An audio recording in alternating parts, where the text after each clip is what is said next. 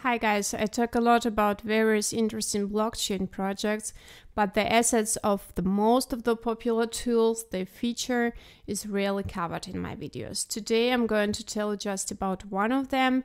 It's staking.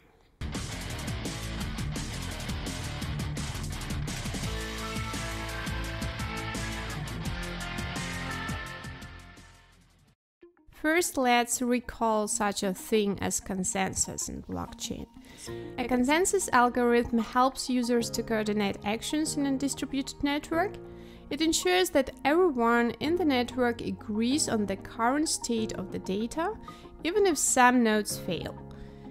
In other words, consensus helps maintain system resilience. It's the basis for such a fundamental thing as mining and its newfangled alternative staking. The essence of staking is the storage of funds in a cryptocurrency wallet to maintain the security and activity of the network. Simply put, staking is the lock-in of cryptocurrency for reward. In most cases, a cryptocurrency wallet is all you need to add coins to staking. It's similar to a bank deposit, but with a bunch of cryptocurrency benefits. To better understand what staking is, you need to understand now how proof of stake works. Proof of stake is a consensus mechanism that increases the energy efficiency of blockchains while maintaining a high degree of decentralization. At least it's supposed to do that. Let's explore what proof of stake is and how staking works. If you know how Bitcoin works, you are probably familiar with proof of work. It's a mechanism that gathers transactions into blocks and connects them together to create a blockchain. Miners complete to solve a complex mathematical puzzle for the right to add the next block to the blockchain. Proof of work has proven to be a robust, decentralized consensus mechanism. But it also has one significant drawback: a large number of free-form calculations. And here comes proof of stake as a more efficient way to do this. Its basic idea is that participants can block their share of coins in the staking, and at certain intervals the protocol will randomly give one of them the right to validate the next block. The probability of selecting a validator is proportional to the number of coins. The more coins blocked in the system, the higher the chances of getting that opportunity. So the choice of the participant who gets the right to create a block depends not on the speed of solving the problem, as in the case of proof of work, but on the number of coins in the staking. Producing blocks using staking provides a high degree of blockchain scalability. This is one of the reasons why Ethereum plans to switch from proof of work to proof of stake. Dan Larimer has developed an alternative version of proof of stake, delegated proof of stake. It allows users to exchange coins from their balance sheet for voting rights, with a number of votes proportional to the number of coins held. The delegated proof of stake model can improve network performance by achieving consensus with fewer nodes performing validation. But the mechanism also leads to a lower degree of decentralization, as the network relies on a small select group of validated nodes. Yes, that is, some privileged group will be able to boost a special influence on the staking process before mere crypto enthusiasts. So for now, let's go back to more democratic staking. While mining requires a significant investment in hardware, staking involves a different investment in the cryptocurrency itself. Instead of competing for the next block using processing power, proof-of-stake validators are chosen based on the number of coins blocked. Staking coins or share provides the motivation for validators to keep the network secure. If they fail to respect this condition, their funds may be at risk.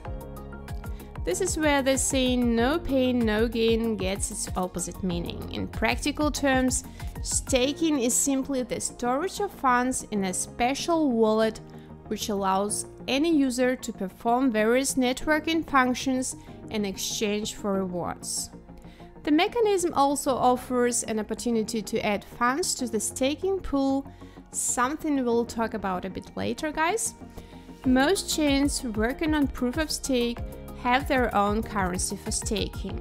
Some networks use a dual token system to split payouts as rewards, but every blockchain network can use a different way to calculate staking rewards. Some of the blockchains adjust the reward from block to block, taking into account many different factors. These include the number of validator coins, how long the validator share is in the staking, the total number of coins allocated to the staking, the inflation rate, and other factors. In some networks, validation fees are set as a fixed percentage. These rewards are distributed to validators as compensation for the inflation rate. Inflation encourages users to spend coins instead of depositing them in staking, which can increase the demand for them as cryptocurrency. Based on such a financial model, validators can then calculate exactly what reward they should expect to get from staking. Those of you guys who don't want to wait alone for rewards, you can join a staking pool. It's a group of coin owners who combine resources in order to be more likely to qualify for block validation and rewards. They pool their resources and share the reward in proportion to their contributions to the pool. Creating and maintaining a staking pool often takes a lot of time and expertise. They tend to be most effective in networks where the barrier to entry, both technical and financial, is relatively high. As a result, many pool providers charge a small commission on staking fees, which are distributed to participants. In addition, pools can provide participants with more flexibility.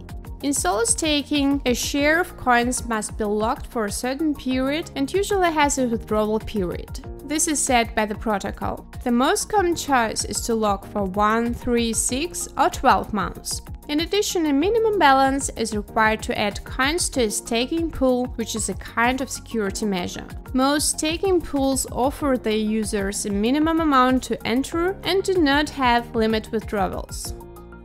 Let's introduce you to another type of staking. Here you need a hardware or software crypto wallet.